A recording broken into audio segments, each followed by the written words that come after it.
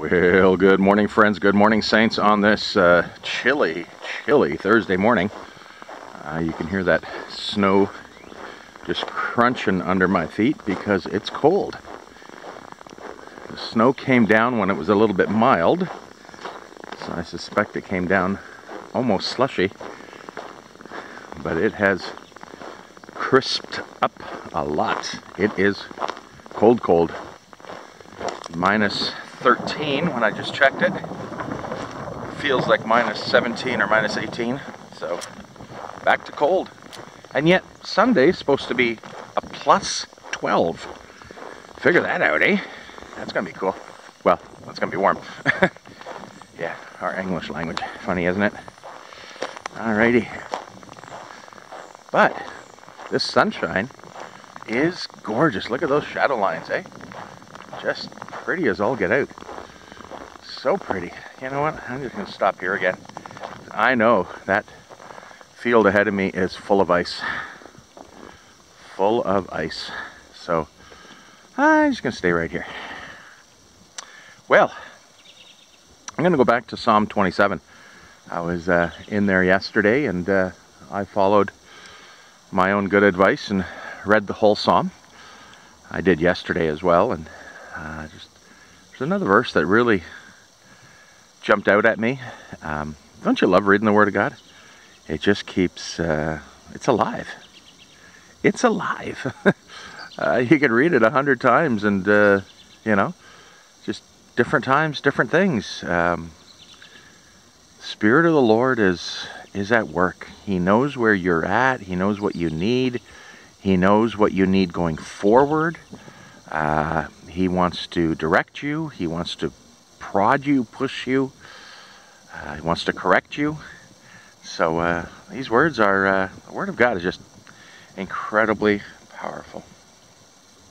So let me read the text and then I'll tell you where it's coming from in my life, all right? So this is verse 8. Can we see it? Maybe I need to turn away. No. I'm having a hard time today because of the, kind of there? Maybe there? Maybe? Alright. My heart says of you, seek his face. Your face, Lord, will I seek. Now, if you've read the rest of the psalm, please do. Talks about, you know, going through hard times and enemies opposing you and looking for direction and all of that. I have really, with this verse, been convicted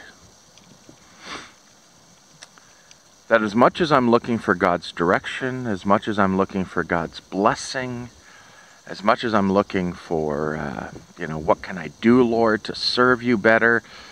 So much about the do, so much about the you know, like, I need to know.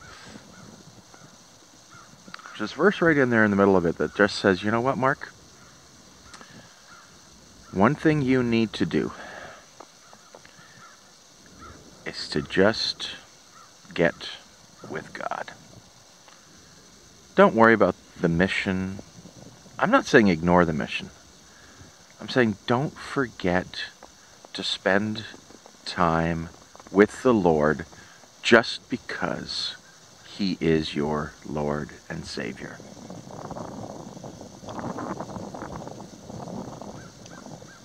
If I could maybe illustrate this out of marriage.